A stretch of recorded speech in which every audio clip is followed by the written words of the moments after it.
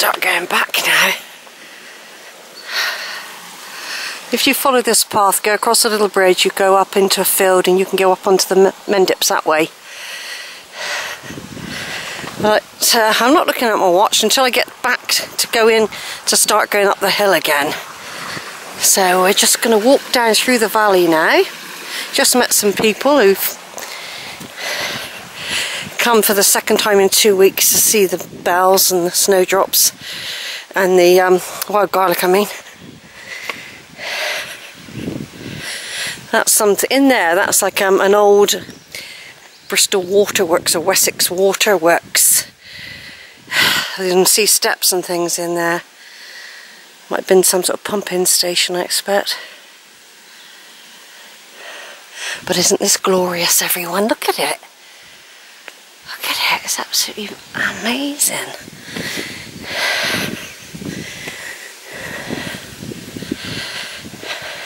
Very isolated here, but it is beautiful, isn't it? Because when there was 4 people, 2 couples in about my age, I expect.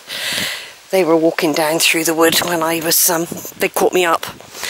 But when we were up in the woods, up the top there, I looked down. I seen a bloke all in black walking along. He had a black hat on.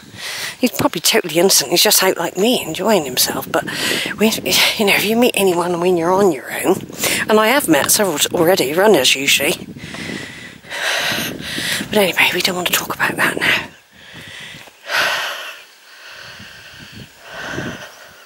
Normally, this is what they seem to be diverting the water somehow.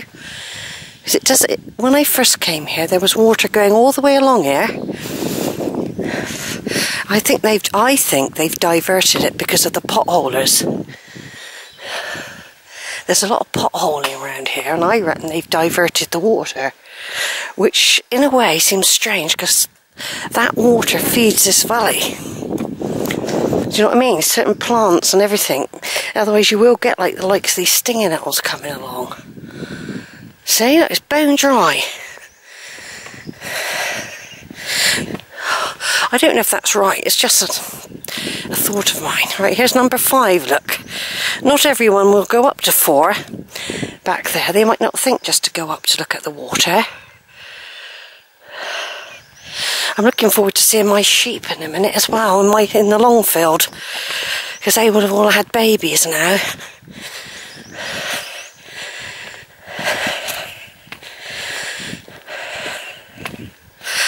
Yeah, I'm glad I came out, because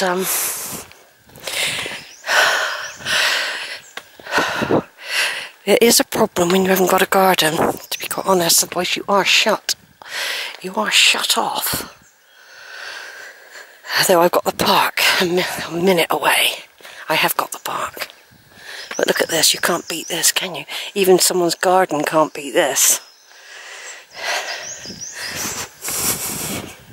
Yeah, if I move again, it's got to be with a yard or a garden. At the moment, I feel safe where I am. Financially, I mean. I can't take any risks.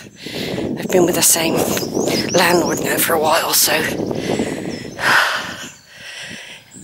nearly 10 years. 9 years. 9 years. So, and I've been a good tenant. You see, I've been a good tenant. I used to have my own place, of course. 4-bedroom place with a huge garden. I've had it all. I had it for 20 years.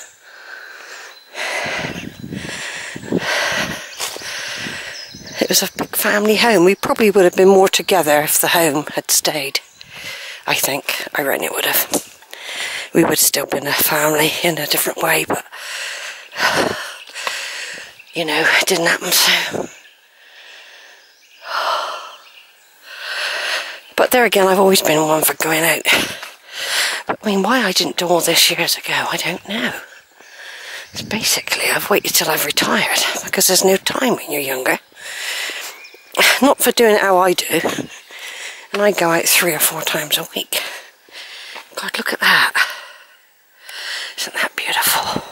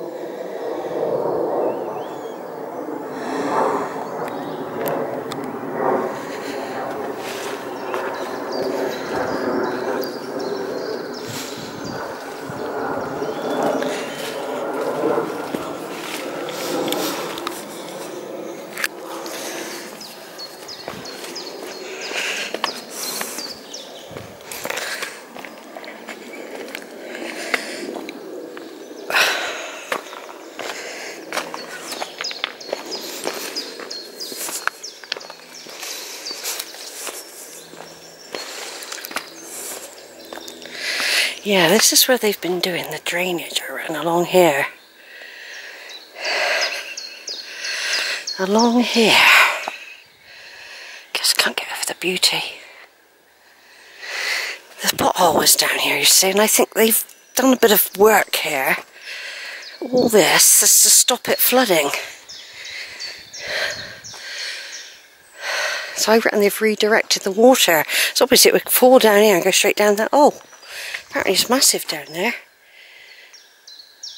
It's really big. It leads to a cave system. A big cave system. I met some of the potholers once. They were all going down there. They were doing some explosives down there to clear a way through to somewhere else. They probably wait for the drier weather. Right, I'm going to take some photos. Over and out.